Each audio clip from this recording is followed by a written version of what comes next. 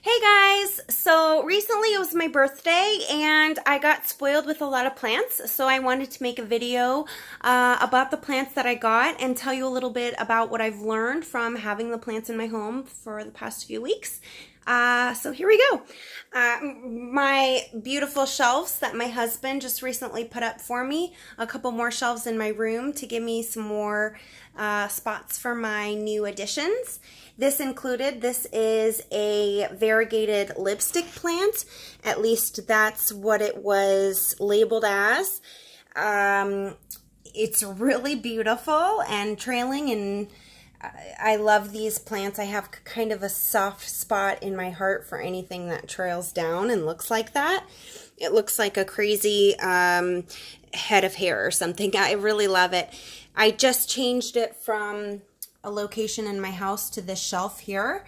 It's been dropping some leaves, but I'm hoping that it kind of adapts to its new spot. It does have some new growth here, so we'll see if it continues to do well, and if not, it will definitely show me signs of so, and I'll do what I always do, which is try and kind of relocate it and see if I can assess and damage control. But so far so good.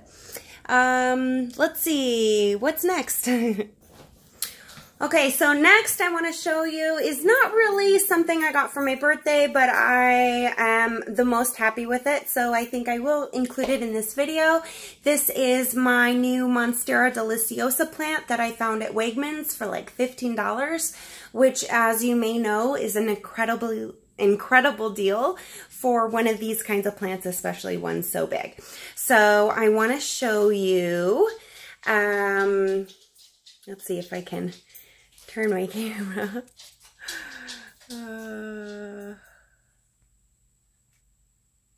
Anyway, so here's the Monstera. As you can see, it's pretty big. It had a lot of new growth on it, and it's doing very well in this bright sunny spot in my kitchen. As you can see, some of these newer leaves are a little bit more pale and green, but they're doing very, very well. It did have a couple of damaged leaves on it from, I guess, however it was transported into the grocery store. But overall, it's very healthy and it's beautiful, and honestly, it's one of my most favorite plants that I think I've ever had. And again, I got it for like $15, so I think that's a pretty stinking great deal. I was really happy about it, and I made a couple new friends in the market about what a great deal those plants were. The next one is one that I got along with that variegated lipstick plant. This is also labeled as a lipstick plant, but this looks more like a lipstick plant to me. It also looks like a crazy head of hair. It trails down. I love it so much. Let me see if I can show you. I have it on this plant stand right now. I still have this hanger on it. I'll probably take that off soon, but I got this plant stand and I just really loved how it just kind of trails off here. My next one is my fiddle leaf fig tree, my Ficus liatra, that I got from my boss and his gorgeous wife. They sent it to me in a box at my work, and as you can see, it's one of the most fullest, most beautiful fiddle leaf figs that I've ever seen. I'm quite obsessed with it. I was a little bit afraid to, I can't get it good. There you go. I was a little bit afraid to have one of these at first because I have heard that they're notoriously kind of difficult to take care of. But, oh, there's my, hi Lola. But this one has proved to be quite easy. I've just really been taking it easy on the watering and trying really hard not to overwater it and give it the same amount of water every time I water it. I have it in this kind of cloth pot that also was sent to me by my boss and his wife, and it isn't a pot in that, but this kind of helps me have it that's not going to leak too much or make too big of a mess.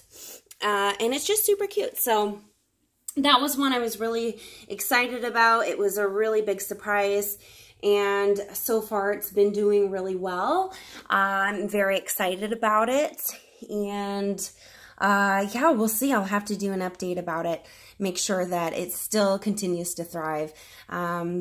And it really inspired me to not be afraid of anything, or any plant care, I guess I should say. I'm still afraid of lots of things, spiders included. But as far as plant ownership goes, there are certain things that you've heard are notoriously difficult.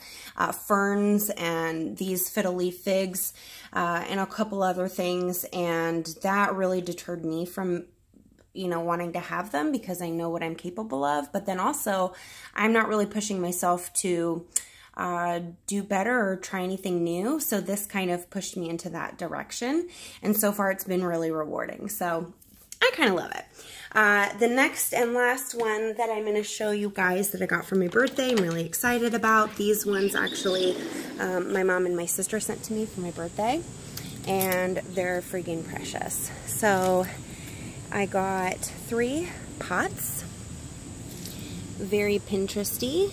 This one says, I'm kind of a big dill, and they sent me a beautiful dill. Well, this one died, but I got a new beautiful dill plant to put in there, and I've used it for cooking quite a bit so far, and it's been wonderful. Next Pinterest loving plant, it's kind of, or it's about time. This one is English thyme that goes in here. I also use it for cooking. Look how freaking cute these are, you guys. I'm just obsessed. This one is my aloe plant. And as you might have known from one of my previous videos, I killed my last aloe plant, but this one's still going strong. I've really underwatered it and actually kept it outside where it's got lots of sun. So those ones have been doing quite fabulous outside.